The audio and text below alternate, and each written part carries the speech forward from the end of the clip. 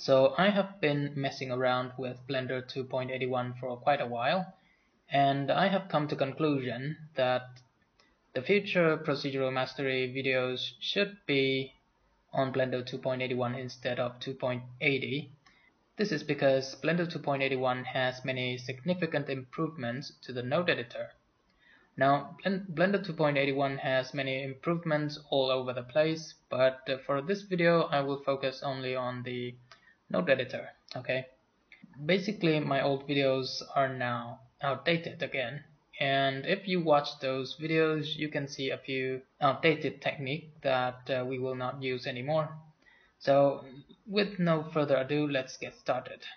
Switch the main screen to the node editor and switch this one to the 3D viewport. Okay. Now just get rid of the principal shader for now, because this is about the demonstration of the new nodes instead. Alright, so the first thing I want to show you is the vector math node inside the converter section. Now the vector math node has been around since forever, but in the past it had only a few different math operations, which is not very useful. But now we have all these extra math operations to play with. Now in the past I used the MixRGB node to calculate some vector math operations, but we will not do that anymore, except for some rare occasions when we need this factor slider. Okay, so we will use this vector math node instead of the MixRGB to calculate some vector math. Okay, and if you watch my scale texture tutorial, you can see that I created a calculate distant node group, and we don't have to do that anymore because the vector math node now has a distance math operation, which compare the 2 points and get the distance between the 2 points. And we also have the length operation, which expect only 1 point vector. Okay, and this is equivalent to the distance node, but with one of the two input set to 0, 0, 0. Okay, so yeah, that is the first node that I want to show you in Blender 2.81. The next one is the map range node. Now this node will stretch or compress a range of value to a different range of values. Okay, so this is the input value. For example, I can put in, let's say, a noise texture like so, and let's render this, maybe not, and Control Shift click on this to visualize the noise. Okay, so the noise texture is in the range of 0 to 1, and we can specify this as min. The min is 0 and max is 1, and we can stretch it to something like 0 to 3, and you can see that the noise is now much brighter.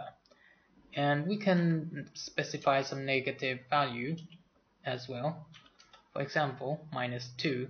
So now the noise values is in the range of -2 to 3, and you can also stretch a different range, for example 0.5.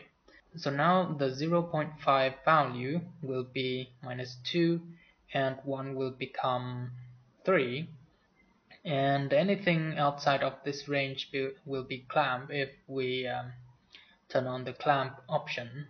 We can also turn off the clamp option if we don't want to clamp the output. Okay, so this will be a very useful node that we will be using a lot in the future. Okay, the next node is the clamp node. This node will simply clamp your input value. For example, right now it doesn't do anything, but let's say 0.5. Now you can see that any values above 0.5 will be 0.5 instead, and anything below 0 will be 0 instead. So let's set this to 0.1, maybe 0.4, and you can see any part that is darker than 0.4 will be clamped to 0.4. So this is a very useful node that we will also use a lot in the future. Okay, so that is the converter section. Let's move on to the textures. Okay, next stuff is the texture dimensions. In the past we only have 3D textures. Now we also have 1D, 2D and 4D. Okay, so let's see 4D for now. Now the 4D texture is let's say a bit tricky. The W value here, this is the fourth dimension of the texture, and you can see it as the time dimension. For example, if you look at the sky, and you can see that the cloud kind of changed over time, right? The time value changed the texture, and that's it. That is the 4D texture. And 2D and 1D texture is very simple. This is 2D texture, and this is 1D texture. Now the 1D texture is a bit weird because we only have one input value here, and we need to input a texture coordinate, and let's separate, not combine, separate XYZ, generate it, and put the x-axis in here. Now this is 1D texture, and you can see that it is a single dimension. Okay, so pretty much all the 3D textures in Blender has a dimension option here. The next one is the Voronoi texture.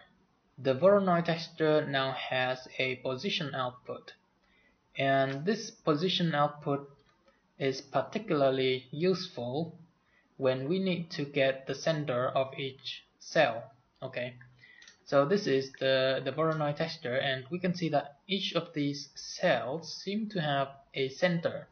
So this position is basically the location, the coordinate of that center.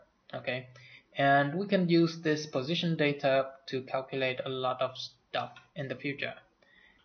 Next stuff is the white noise. Okay, now the white noise by itself is not very useful. Let's put in a texture coordinate like so, and you can see that the noise is infinitely small, and it doesn't matter how you zoom in or out, it's always the same noise. So by itself, the white noise texture is not very useful, but this is not how it is meant to be used. Okay, so let's put in a vector math node like so, and change the operation to floor, and maybe change this to object, and go to edit mode and scale this up a little like so. So now we have something like this. This is how the texture coordinate look like after the floor math, and when we feed this into the white noise texture, we have something like this.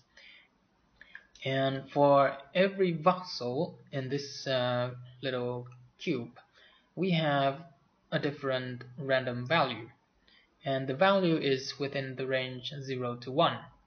Okay, so we can use this random value to do a lot of different things.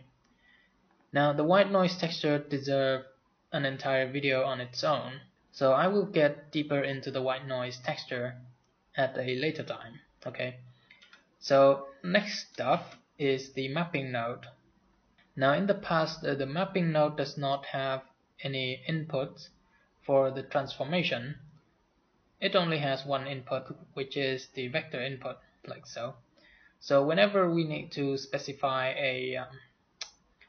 a variable for the transformation. We can't do that in the past, and we had to create a custom transformation node.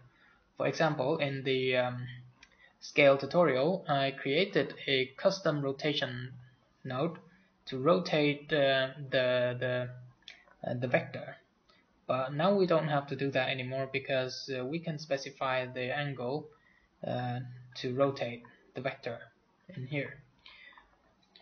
So those are the new features of the node editor in Blender 2.81. And in the next video I will show you some basic technique to manipulate space and time. Okay, I'll see you next time.